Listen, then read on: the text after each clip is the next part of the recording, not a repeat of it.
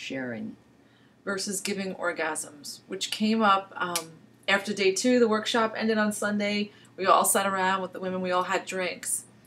And many of them mentioned how nice it was to be in a room and share orgasms with someone and a group of people, but not have someone give you your orgasm. The dyad is deadly. Or that you have to give them their orgasm. Yeah.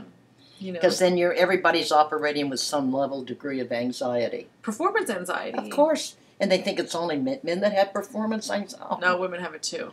Oh, I think we're worse than men. A woman just has to lie there, But you're on the clock.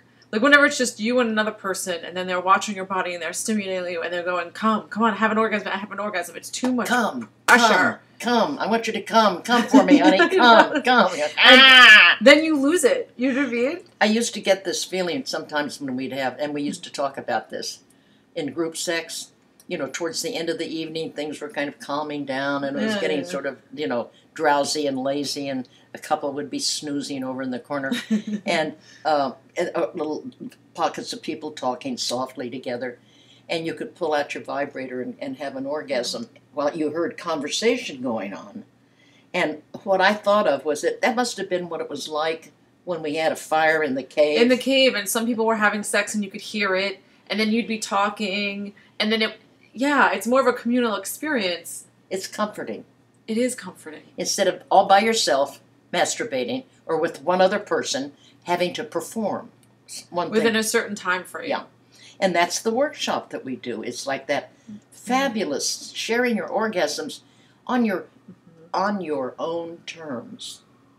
Ooh. Huh? Because, several women, we took a break at one point. We all got water, and I brought in some cookies, and we were all eating. And then we started talking, and other women were still going, and they were still masturbating. They just kept going. And some woman remarked about how nice it was to have laughing in the room. Laughter. But it wasn't so serious, Partner sex, particularly heterosexual, the man has to prove he's manly. And the woman has to prove that she's passive and womanly. And womanly, yes. Oh, and it's like, those sex roles are so boring. They're so limiting. They're deadly, actually. So the idea of having two people get together, that's why when you first have a relationship with somebody, the concept of sharing masturbation at the beginning. To see how they stimulate themselves, It clears the deck. You're stating... And this was my big problem when I first did it with Grant. It's like, yes, I am fully capable, all by myself, on my own, of giving me a wonderful orgasm. Now, then I thought, will he still love me? Will he think that he's unnecessary? And that Yeah, I can see that. I can see going there. But that's the whole point, maybe. Isn't it better when we want something, we want someone, than we need them? Never need. Need is terrible. I think that's why the way we've created sex, it's always the power dynamics, the dominant, the submissive. We've created this rape culture. We've created all of this that kind of robs us of what sex should be, which is fun.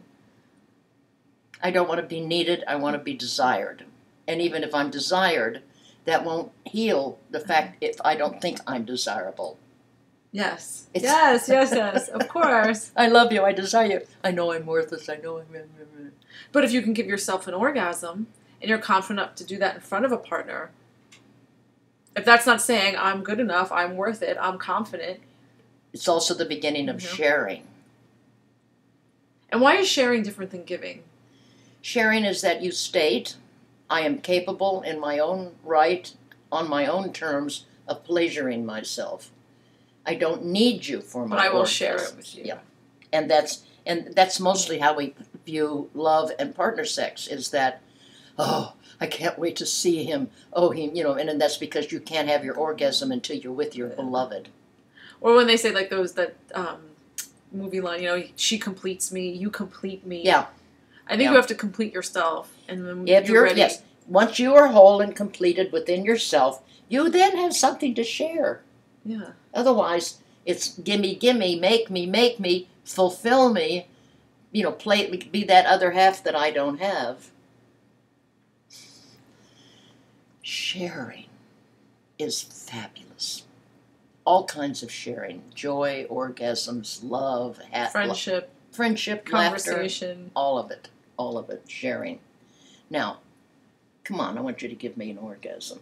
I'll share an orgasm with you. I'm not giving you one, Mrs. Dodson. Oh, have a nice weekend, kids.